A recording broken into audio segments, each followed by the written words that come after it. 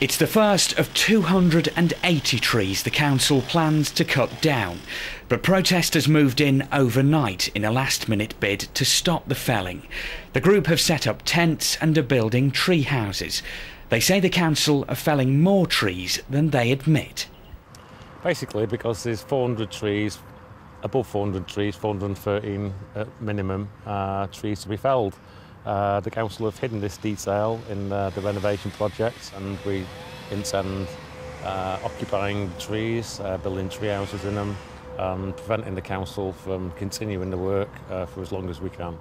Up to 70 people broke into the park here in Whalley Range. They climbed a security fence before setting up a camp inside the park.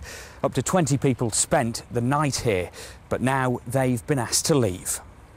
A team of officials approached the campsite to tell the protesters they were trespassing and needed to move. One protester has been arrested, but police say it's been peaceful. The council say the actions of the group is holding up work on the park. Certainly they're taking their protest seriously. They've come into the park and in essence what they've done so far is delay the project quite significantly over the last 2 weeks or so. There's a suggestion from the protest group that we're returning the park to its original Victorian design.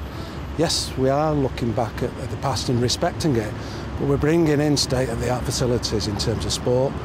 This is what the council wants Alexandra Park to look like, complete with tennis courts and football pitches.